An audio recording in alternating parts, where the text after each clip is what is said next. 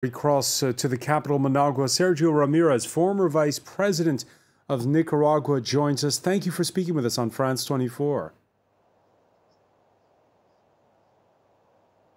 The very latest. Morning. How are you? We're fine. The very latest coming in from the French news agency AFP is that there's been a fresh assault launched against the city of Masaya. What is your reaction?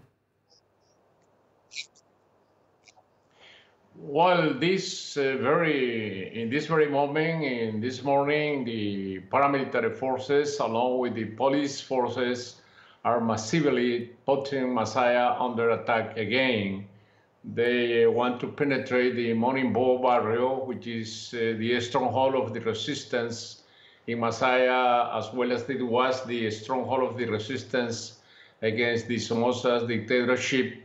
And it is going to be a bloodshed because, as in your reportage, we could see people is unarmed. They only have poor weapons to defend themselves, and it is going to be really a massacre. And we heard in that report. We heard in that report that old woman saying how she was sympathetic to the Sandinistas after they toppled the Somoza dictatorship, as the man who was vice president to Daniel Ortega. What has happened? Well, it is, we are living now under a dictatorship very similar to the one of Somoza. I separate myself from Ortega many years ago. I couldn't say what has happened with him, what have been the inner transformations he has had during these years.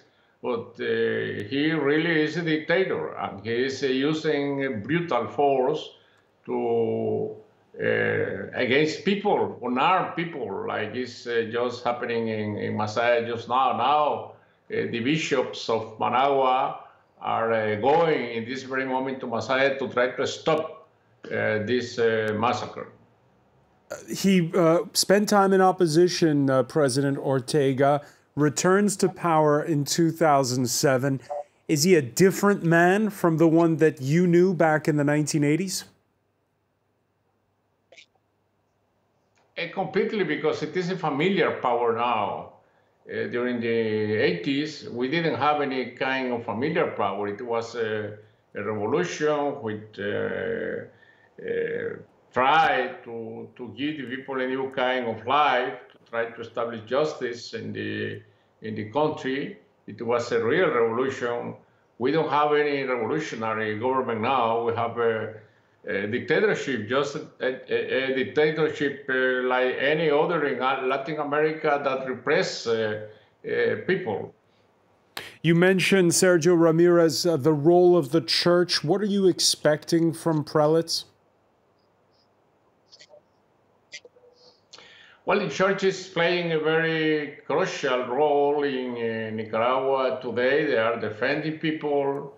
They are a kind of moral, ethic leadership for the population, and they are mediating in the dialogue, the national dialogue established between the opposition, the civil forces of the opposition, and the government.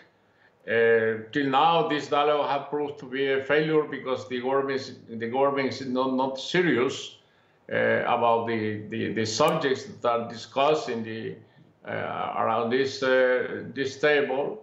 But well, just now in the Organization for American States is under discussion in the report of the Human Rights Commissions, Inter-American Human Rights Commissions.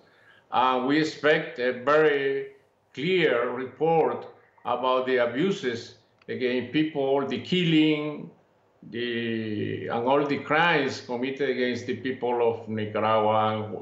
What we need is the international opinion, the governments, the international organizations to become aware of what is really happening in Nicaragua, a brutal repression that has produced just now more than 200 people killed. And what's the way forward for the opposition? Is it to enable President Ortega to step down gracefully, or to pressure him out by all means? I think there is no other way out of this crisis that Mr. Ortega and his wife stepping down of power, because it has been created a complete incompatibility between him and her and the population and the people of. In exchange for an amnesty, if that means saving more lives, in exchange for an amnesty. Well, yes. I really don't know how is how is this going to be organized, the way out. But I think if not, it is going to continue the bloodshed in Nicaragua, and the number of people killed will multiply in a few weeks. Then the best for Nicaragua is for Ortega stepping down and giving way to organize a provisional government that could organize free elections in a very short term. Sergio Ramirez, prize-winning author of Castigo Divino, Divine Punishment, former Vice President of Nicaragua. Thank you for speaking with us on France 24.